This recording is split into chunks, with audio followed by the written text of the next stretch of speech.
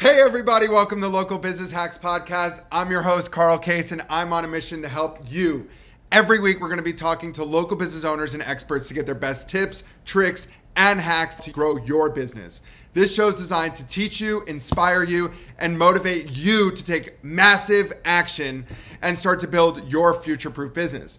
Whether you're just starting off or you're taking your existing business to the next level, this episode is for you. So let's get started. Hey, local business hackers. I'm your host, Carl Case, head of business development at Referrizer, joined today by Gordon Logan, founder of Sports Clips. Gordon, welcome to the podcast. Well, thank you, Carl. It's great to be here. Looking forward to it.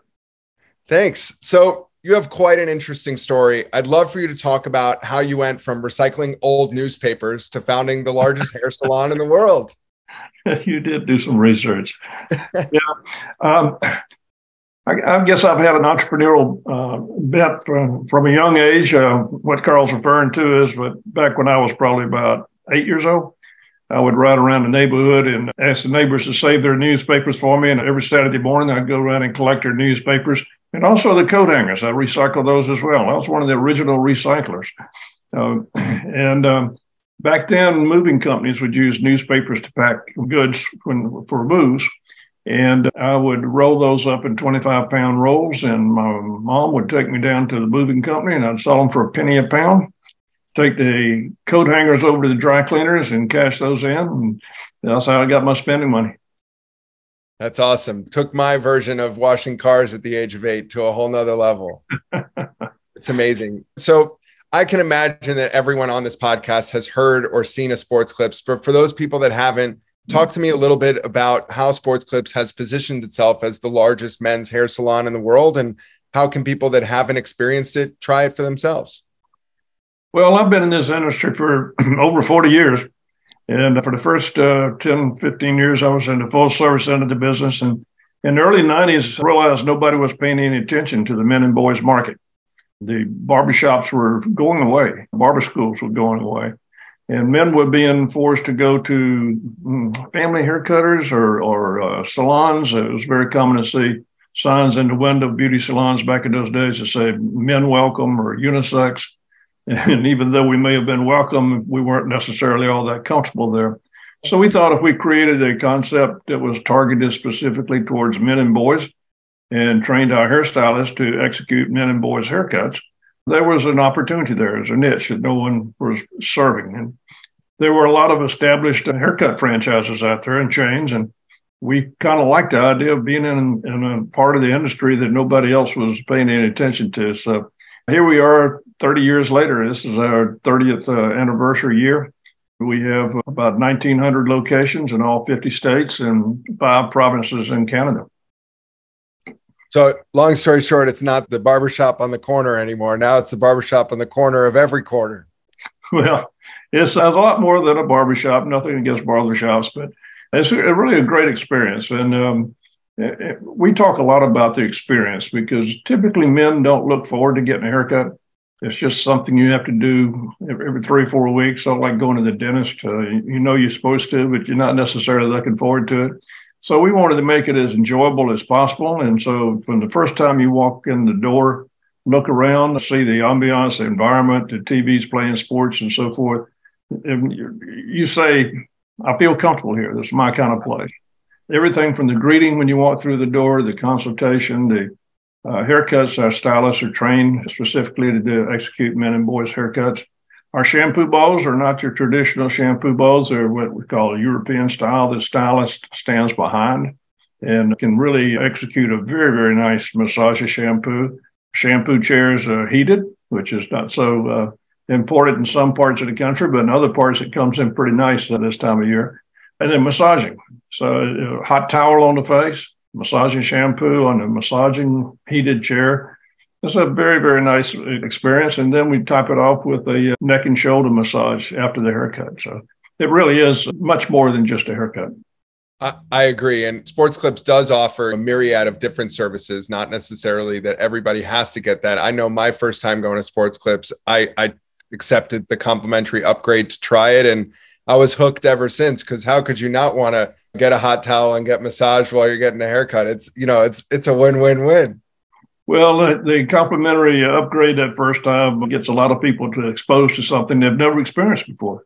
So that's really our signature service and really sets us apart from the other competitors out there. I agree as a customer myself, for sure.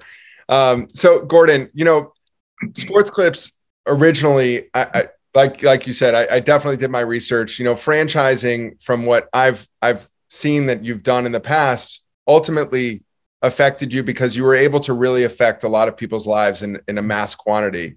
Correct me if I'm wrong. And I can imagine that you've had some incredible stories that have really touched you when it comes to awarding a franchise to someone and then checking in with them a little bit after. Do you mind sharing some of those emotional stories that you've been able to witness throughout this journey? Well, I've been in franchising my whole career in the beauty industry. Started out as a franchisee of a system called Command Performance that was pretty hot back in the late 70s, early 80s, and unfortunately went Chapter 11, and then it got bought and sold a few times. And another franchisee, and I wound up buying that. So I'm very comfortable with franchising as a concept. And one of my favorite, I guess you'd call it a philosopher or a motivational speaker, is Zig Ziglar. And Zig had a saying that says, you can have anything you want in life if you help other people get what they want. And to me, that's what franchising is all about. If we can have successful franchisees that realizing their dreams and goals and financial security and time with their family and so forth, then we'll be successful also. And that's the kind of the philosophy we built Sport Clips on from day one. Having been a franchisee before, I'm very sensitive to the other side of the table, so to speak, understand the franchisee's concerns. So we operate Sport Clips stores ourselves. We believe in our product. We have 73 locations in 5 different states. 1, 2, 3, 4 states, excuse me. And we have some of the most successful stores in our system because we feel like we have an obligation to demonstrate that the systems and techniques that we've developed over the last 30 years are successful and will work if you apply the system, work the system. So we don't sell products to our franchisees. I've seen that create all kind of problems in other franchises. We don't compete in markets where there are other franchisees. So we don't want to be in competition with them for real estate or for stylists. And we run our business on a philosophy that was very well stated by Coach Lou Holtz when he was a head coach at Notre Dame. And he made a videotape program called Do Right. That's about how he took kids from all over the different parts of the country, different backgrounds, and melded them into national championship teams. And his philosophy is his value system is meshed so perfectly with ours that I wrote Coach Holtz and asked his permission to use his material in our system, and he graciously gave that to us. And our what we call Heart of a Champion is very simple, straightforward. Is do what's right, do your best, and treat people the way they want to be treated. And that's not only the right way to do business, but I think it's a smart way to do business. I love that. Yeah, always be proud of your decisions for sure. So, Gordon, do you mind sharing some examples of franchisees that you awarded a franchise to that it really changed and molded their lives? Well, we've got quite a few examples of that. We have franchisees with 60 or 70 locations now. Wow. They started out with 1 or 2 or 3 and grew over time. It's not unusual when we have our meetings to have franchisees come up to me and say, thank you. You really made a huge difference in our life. I can have control over my own destiny. I can spend time with my kids. I don't miss Little League games anymore. I'm not traveling all the time. So it's been very, very rewarding. We have about 100 of our franchisees have 10 or more stores. So there's some real success stories out there, and I love it. I'm very happy for them, and that's, like I said, if they're successful, we're successful. So we've got lots and lots of stories. So I've got one of my greatest success stories, not my greatest, but a great success story, is a lady who started working for us before Sport Clips even in our salon. She was an Iranian refugee and could barely speak English. But she had a tremendous work ethic, and she worked for us and for several years became a manager. And when we started Sport Clips, she managed a very successful store here in Austin. And then she got married to a really terrific guy, but they moved to Tucson. And so as a wedding present, we gave him some franchise agreements to get started down there. And they have 10 locations now. They have the whole market for Tucson. And she is just a superstar. And I'm seeing that coming here with nothing, and working hard for all those years, and realizing the American success story, that's been one of my favorite stories. I love that. And congratulations to your Tucson franchisee for staying with you this whole time. She's terrific. Yeah. That's awesome. So, Gordon, you and your son have an interesting dynamic, as I have in my life. My father is one of my number one supporters and is at every trade show with me and working right by my side. Your son is the CEO of Sports Clips. How does that play in regards to your relationship with him? And let's speak a little bit on that topic. Well, it's interesting. He has been interested in the business since he was a little fellow. And back then I had my office in my home. And sometimes he'd pick up the phone and answer just like he was an official thing. Hello, Command Performance. How may I help you? When he was like 4 years old. And when he was in junior high school, after school, he'd come in and help out at the office. And then when he went off to college, I had trained him on how to review blueprints and store plans. We review all of our store plans, make sure there's consistency. So I gave him $100 for every set of blueprints that he reviewed. And it was a good deal for us, and it was a good deal for him. Gave him some spending money while he was going to college. And we agreed that after he graduated, he would work somewhere else for a few years. So he did, and we went with Deloitte Consulting for a couple of years. Came back to us in 2010, started out operating one store, and then 3, then 6, and eventually took over all of our company-owned operations back then, which were 14, I think we had at that time. And he worked his way up. He became vice president of operations after a few years, and chief operating officer, and president, and was promoted to CEO about 3 years ago. So it's been a great process. I feel very fortunate to have a son who's very interested in the business and always has been, and does a great job for us. And we have a good working relationship. I like to stay in the background now and let him take care of the day-to-days and take the lead on things, but I'm still engaged in the business, and I like to be supportive however I can to make sure that he's successful and our whole system is successful. That's awesome. And I'm glad that it's staying in the family. Well, I know a lot of people who have businesses and their kids just aren't interested at all. And I feel very fortunate that he has been and is interested, and we are privately owned, and we plan to stay that way. Amazing. Gordon, if we can dig a little deeper into the father-son relationship, I'm personally really curious, and I can imagine our listeners are too. How did your dynamic change when your son was working at Deloitte versus coming into Sports Clips and starting off, not necessarily at the bottom, as a normal Joe, and now being CEO? How have you seen the dynamic between the two of you change, your conversations, whatever that may be? Well, if you think back when you were in your early 20s, and then as you matured into your 30s, your relationships change regardless of whether you're working in the same business or not. Yeah. So, we have a very healthy relationship. We enjoy bouncing ideas off each other. I told him when he came on board, I said, people are going to be watching you, and people are going to be looking to see if you are where you are just because you're our son. And you have to prove yourself and get credibility, not only among the people on our corporate team, but also our franchisees. And so he took what was really a well-performing but not outstanding performing company store operation and turned it into one of the best operations in the whole system. So it makes it a lot easier for us to implement new ideas and so forth. When we can tell our franchisees, here's what we did, here's what it cost, and these are the results. This is a return on investment. So it's a whole lot easier and better to demonstrate success, and rather than saying the franchise agreement says you got to do such and such.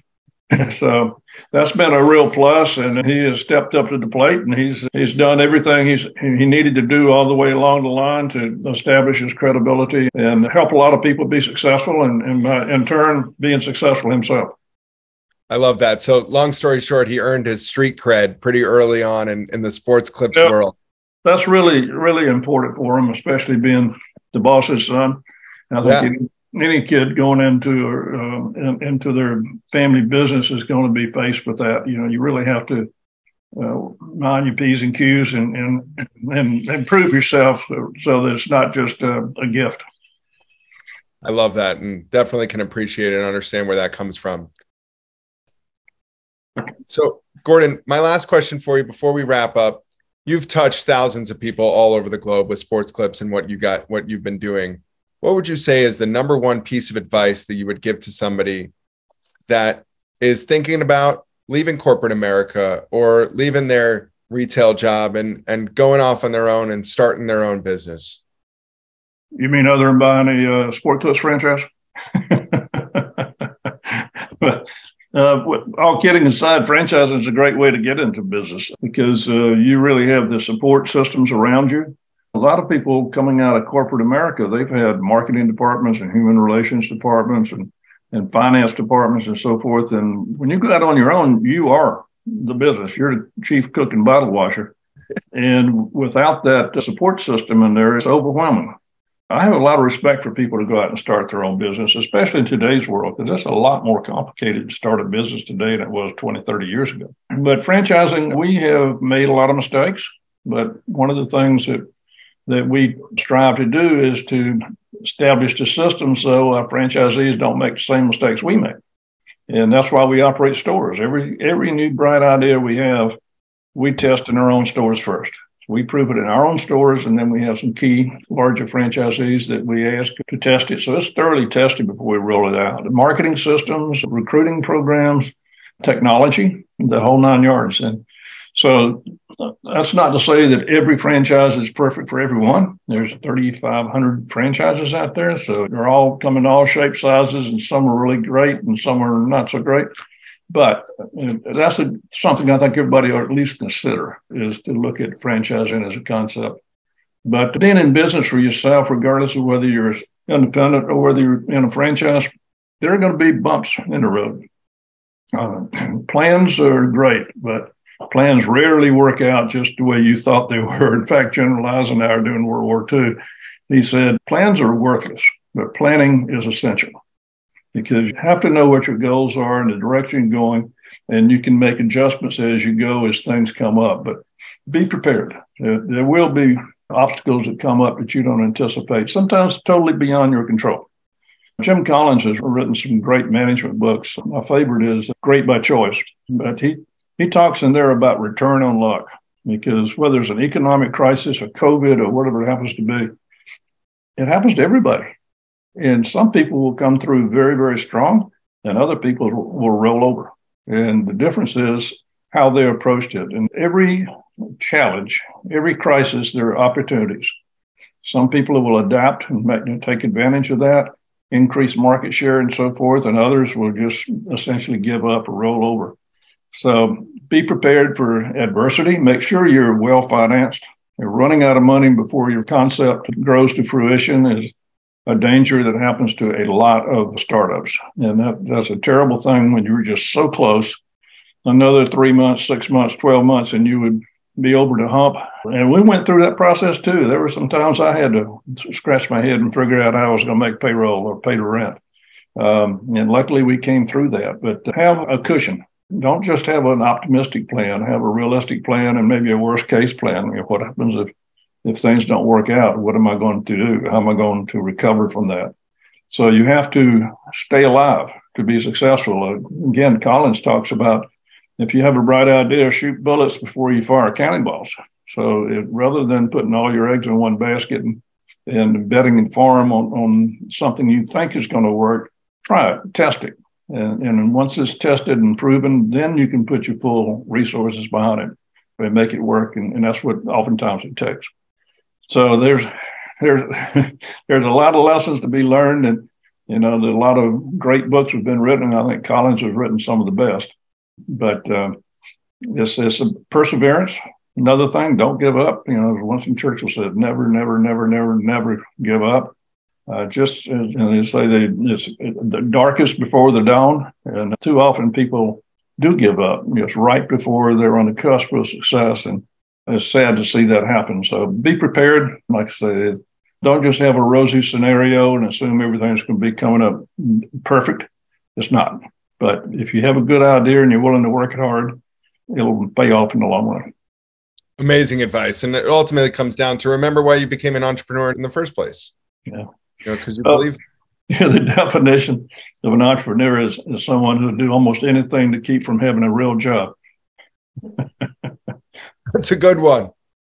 I have a t-shirt that says entrepreneur definition, guy who jumps off a cliff and figures out how to build an airplane on the way down. That's a little drastic, but good luck on the construction project. Thanks, man.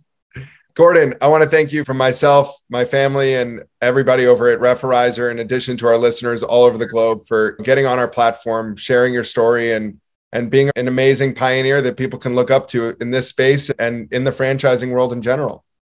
Well, it's my pleasure. And like I say, it's always great to see people take a dream and make it happen. So it's been my honor to have the opportunity to do that on a number of occasions, and I look forward to doing many more. Thanks, Gordon. Bye-bye. Right. Thanks, Carl. Appreciate it. Thank you so much. That's it for this week's episode. I hope you found it helpful. Be sure to head over to our site, local-business-hacks.com, to check out the show notes and send me questions or ideas for future episodes. If you want to grow your business, just like the people you've heard from here, follow Local Business Hacks Podcast and tune in for new tips, tricks, and tactics. Until next time, thanks for listening and keep hacking.